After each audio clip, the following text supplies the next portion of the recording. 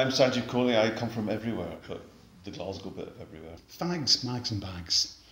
Where did the idea come from? Actually came from another script. So Donnie and I, who have been writing together for, my God, 22 years now. I call him my writing wife because I met him 3 months before I met my actual wife. And I've been more faithful in this relationship.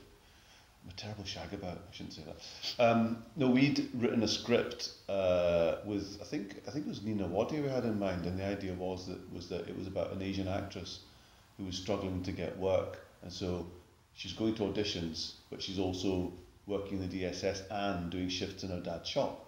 We had sent the script to the comedy unit, and Colin Gilbert, who's the original producer of Fags, Mags and Bags, his favourite bit was when the actress goes into the shop and her dad says, "Oh, you think there's no art in shop? Look, I'm going to sell you dairy milk that you don't need." And I said, "Well, I can write about shops till the cows come home." I'd actually already written a pilot for a thing a few years earlier.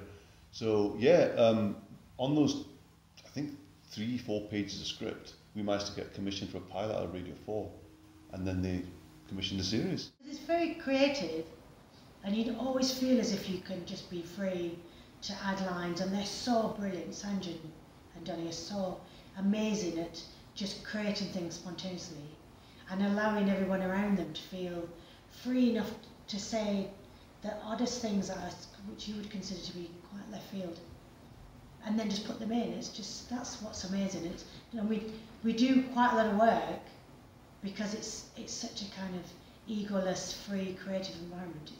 Donnie and I have, the amount of time we've written together, people like our stuff, really, really like it, but there's very few of them. And I think we just felt that we were maybe just a bit niche. Radio 4 have been brilliant in just letting us get on with it. They've let us be pretty niche, and to the point where it's a dance that we dance, Donnie and I, like that reference. Because Donnie loves his science fiction, I love my music, and sometimes are people going to get that reference? The thing is that when they do get it, they feel really validated, and I think they really love actually how niche it is. They'll put it on the big 6:30 PM slot just before the Archers, and that's when you get the haters coming out. But then also, that's when you find out, oh, it does have a mainstream audience, and we've been very gratified and surprised by the response, actually. I remember, because when we started, it was 2007, so we weren't on Twitter or Facebook or anything at that point. I know they existed, but they were kind of in their infancy. And we'd put one series out on Radio 4. And in that year, not only did we get nominated for a Sony, as they were then, and win a Writers Guild Award, but we got handed 4 pages of A4 from the Radio 4 feedback unit, full of, I'd say 90% praise, gushing, 10% I hate this, why is this on my radio, too many Scottish voices. And that was the moment where I thought, we've actually hit upon something here. And it's lovely when your mind coincides with many minds and not just the guy in the room with you. Series 9 is more of the same, really. The way that we write Fags and Bags, it's not an intentional thing really, but they sort of try to be standalone in that, yeah, you might not be fully aware of the characters, but the plots tend to be quite, self-contained. At the end of the last series, there was talk of possibly a Lindsay Wax Museum, and that's now a reality. We've got a new character, we've got a new butcher, because sadly Sean Scanlon, who we adored, who played Mutton Jeff, he passed away a few years ago.